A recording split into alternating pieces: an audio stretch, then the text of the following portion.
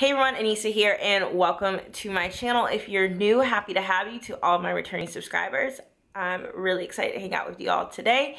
And what we're doing is playing with this little bad boy right here, the MAC PatrickStarr collab. So pretty.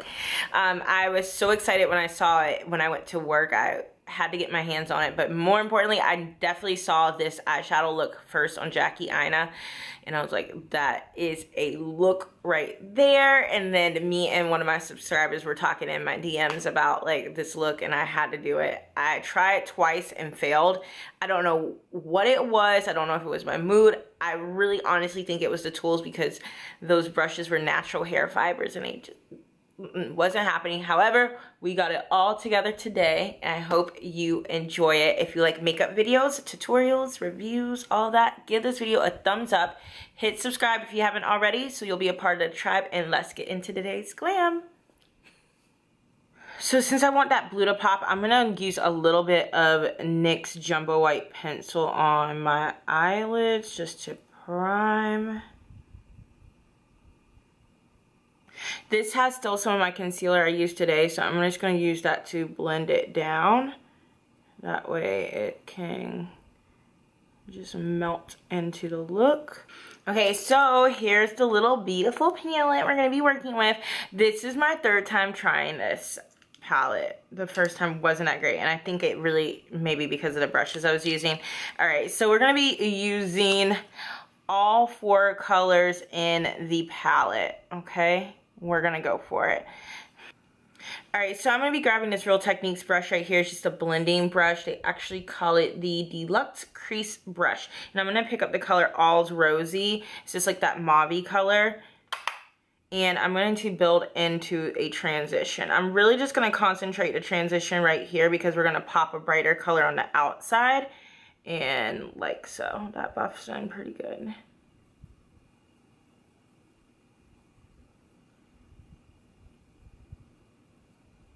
So next I'm going to be using this base shadow brush with the color that's on here in the shadows. But I'm also going to spray it down with just a little Mario Badescu spray to help pack it in a little more tightly.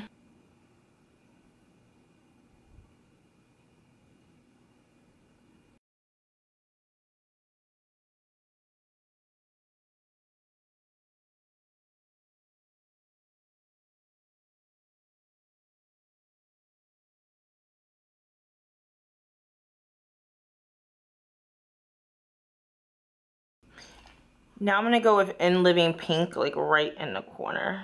I'm just popping it in just a bit.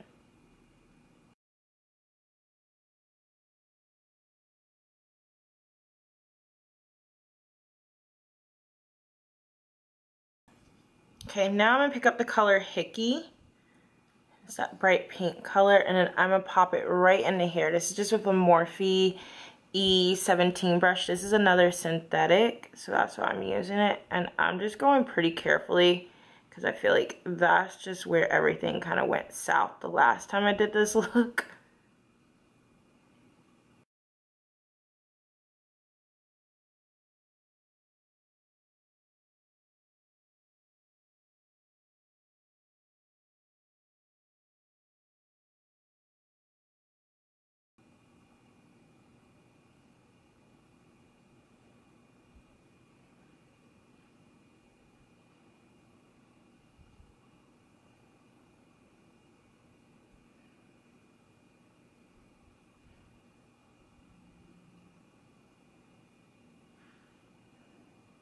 Now going back in with this first blender brush, we're going to just get everything all married together.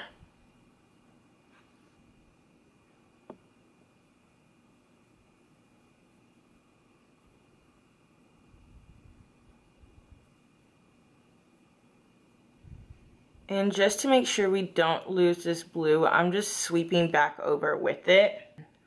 Alright, now we're going to finish the lower lash line, and I'm just going to be taking this little flat liner brush within the shadows and lining my lower lash line like so.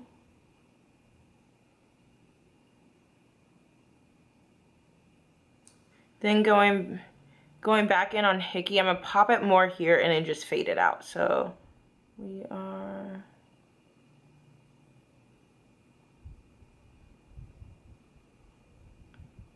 And this is just like a little dome taper brush.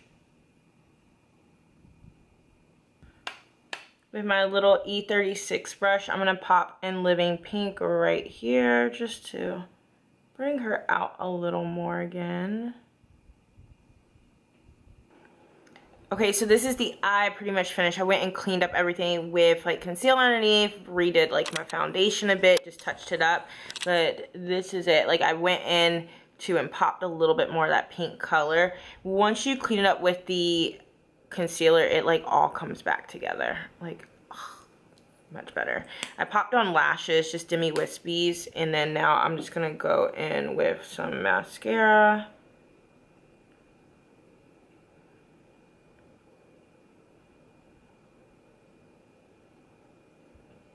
Okay, so now that the eyes are done, the face is done for foundation, for color, all that jazz, it's time to add some blush. This is the Take Me Home Duo. I'm gonna need to get a good look at that. It's like this really interesting mauve. I don't have any blushes in this shade, so I'm very curious of how it's gonna look. I think I'm gonna go in with that darker side first. Oh. Oh. You guys.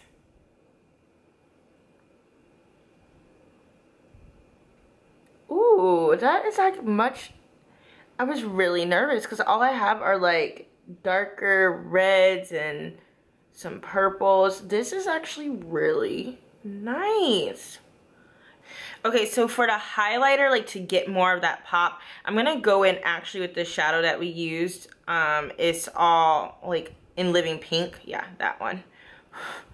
And I'm just gonna put just a little bit on top of it.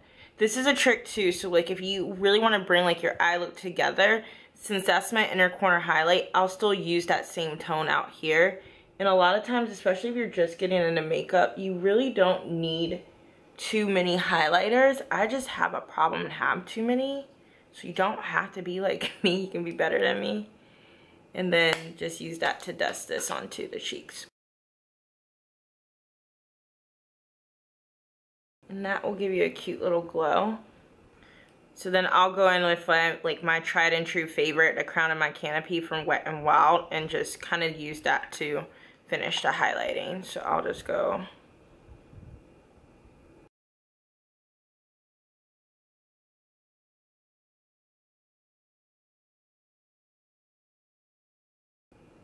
I'm doing this super light because I do not want like too much happening there. Even right now, I feel like it's like too much.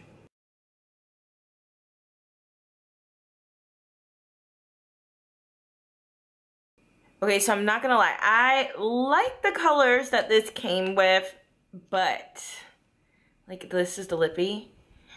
I just feel like they're too intense for this look. Like I feel like I would feel like I have a lot going on. So for me, when I do a more dramatic eye, I usually do a neutral lip.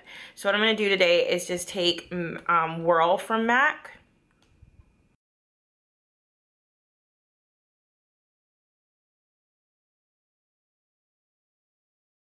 I'm gonna use Whirl Lip Liner.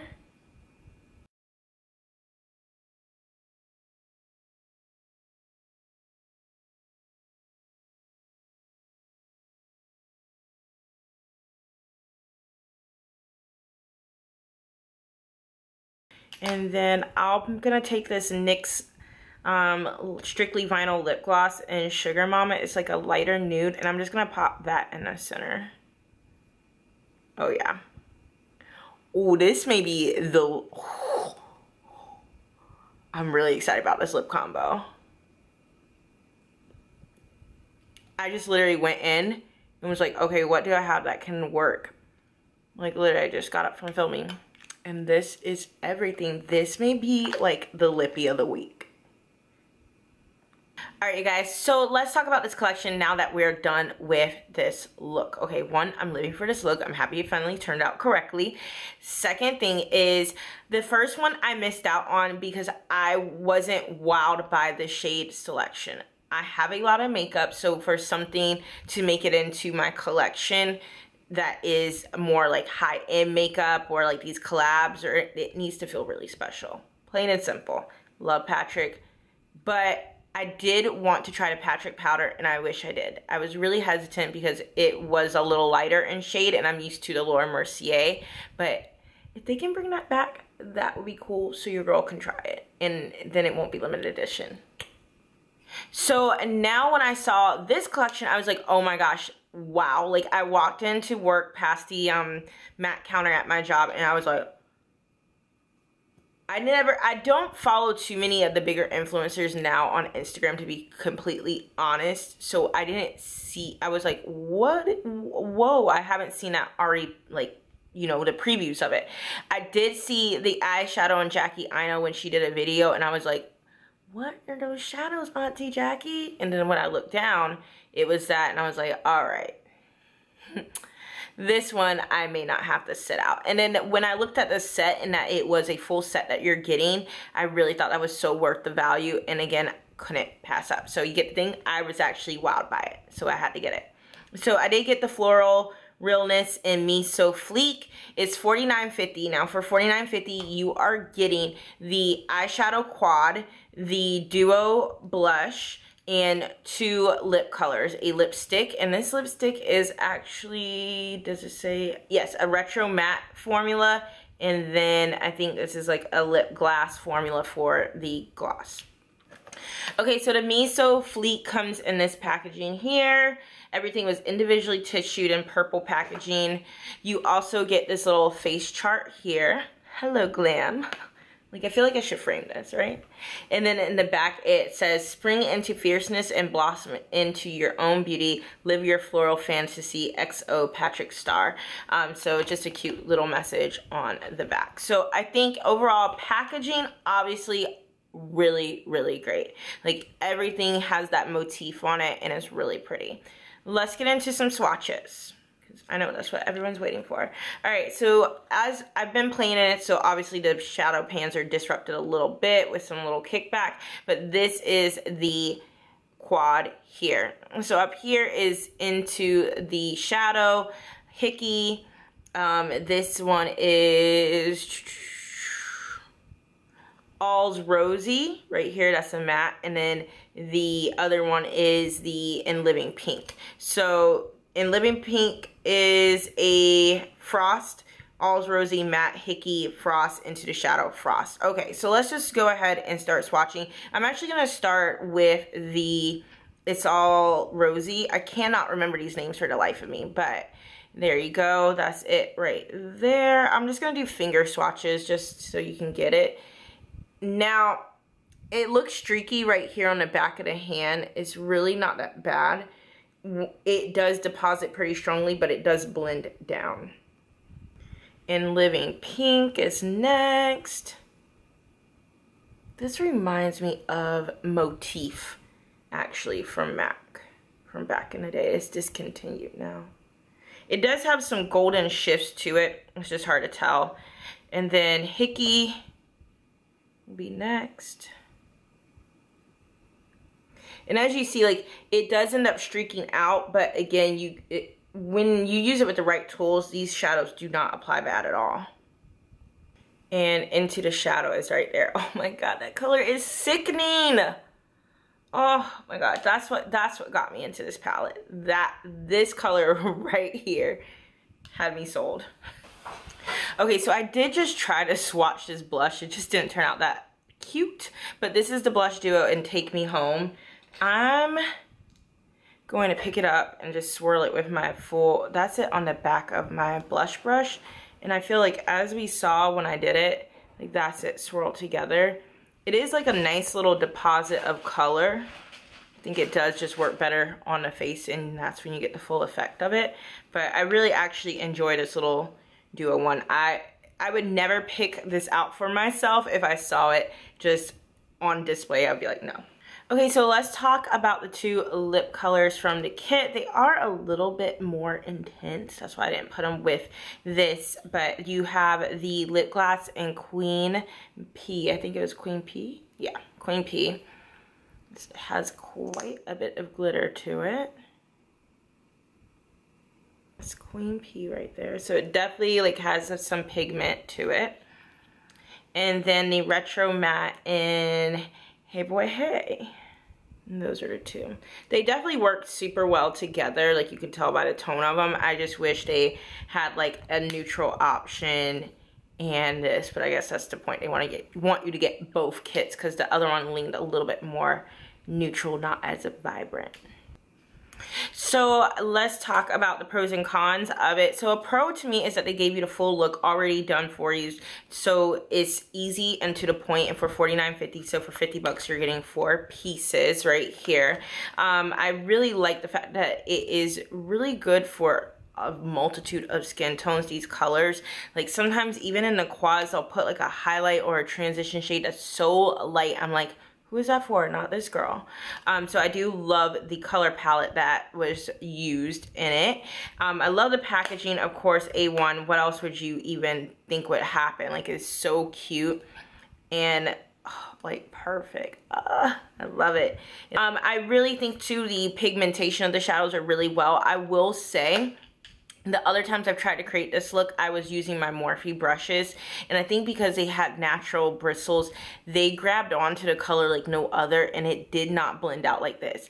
So for this palette, yes, they're really great shadows, they're nice quality. However, you really, like a synthetic brush will go a long way with this set. So it is really, to me, much more compatible with synthetic bristles than natural bristles. Now, a con to this kit is the fact that, is what I like about it, but I could see how others can view it as a con, that you are only buying sets. You can't buy like individual pieces from the set. But to me, I'm okay with that. I feel like I get a little bit more bang for my buck with it being in a set, but I can see why someone would be like, I don't know about that.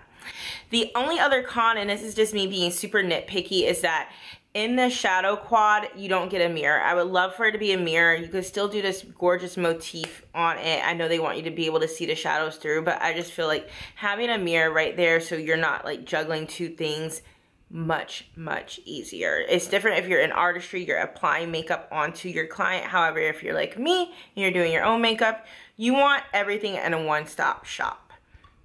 Now, they do have this set sold out on Mac.com. However, I've seen it still available in stores. I'll list any information to help you find that product down below in the description box. Other than that, if you have any other questions about the palette, let me know in the comment box.